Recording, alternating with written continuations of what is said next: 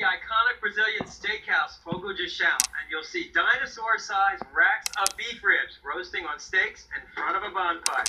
But excellent Gaucho ribs can be prepared in a charcoal or gas grill. Forget about fancy seasonings. These bad boys are all about the beef.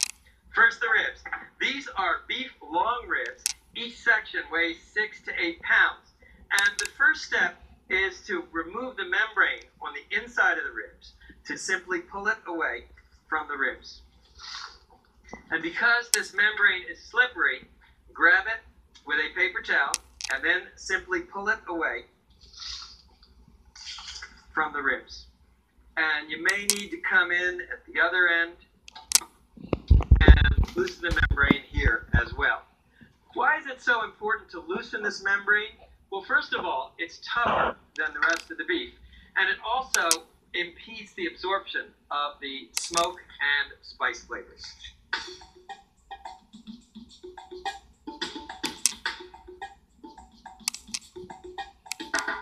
And that, my friends, is the hardest part of the preparation. Now, generously, and I mean very generously, season the ribs on all sides with coarse salt. Brazilians call this sal grosso, coarse salt, and freshly ground black pepper.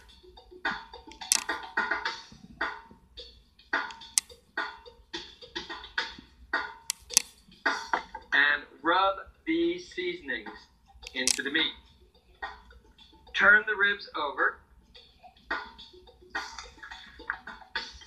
and season the other side. Using coarse salt like this helps give you a savory crust.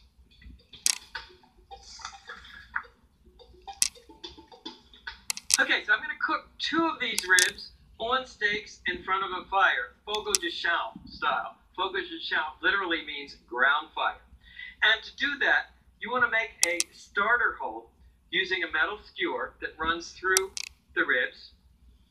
Then, using a rotisserie stick, insert it through the ribs and secure the meat with the first set of prongs. Next, place the second set of prongs and secure the meat as well. And your ribs are now ready for roasting in front of the campfire. If you don't have a campfire, let me show you how to prepare these ribs on a charcoal grill. Now, set your grill up for indirect grilling.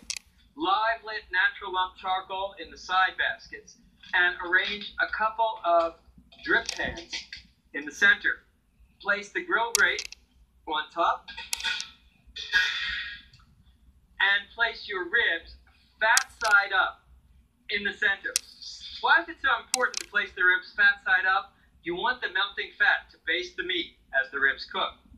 Last of all, to give you some of that smoke flavor you get from a campfire, take soaked hardwood chips and place a tongueful on each basket of coals.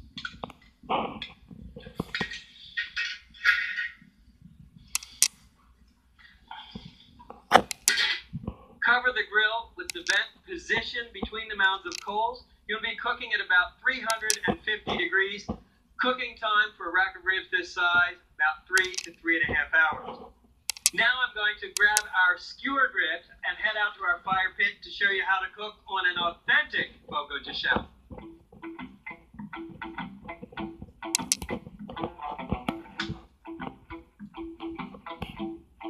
What you want to do is just hammer your vertical spits into the ground in front of the fire. Now, we formed a fire pit out of these rocks, built a log fire about 2 hours ago. We let it burn down to embers. I'll put on logs every 15, 20 minutes. And we're going to cook the ribs using the radiant heat of the fire.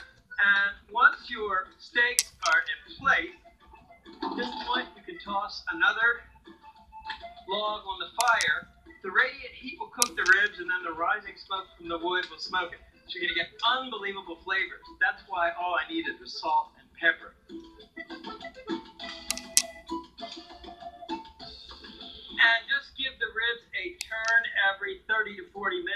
want them to cook evenly.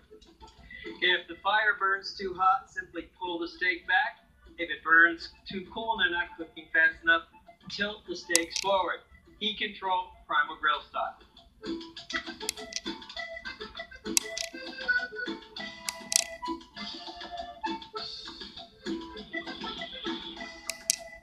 And take a look at our Gaucho beef ribs. Now, how do you know when the ribs are done?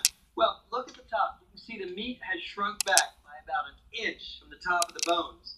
And if you look at the back here, the meat is tender enough almost to pull apart with your fingers. So this one is done. So I'll take this one off. And check it out. Here are your Gaucho beef ribs. Unscrew the prong. Remember, the screw will still be hot. Then slide the ribs off the spit. And after you've shown off the ribs, you can cut them into individual bones using these Gaucho-sized knife.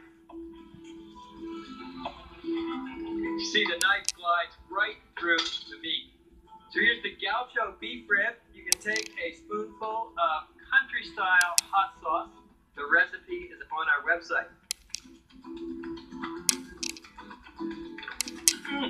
Oh man, this beef is so tender, and you never dream that it has just salt and pepper on it.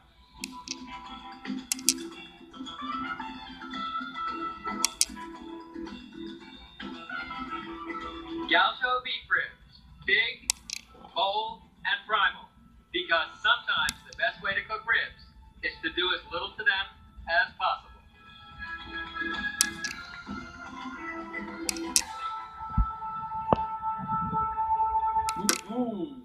The first thing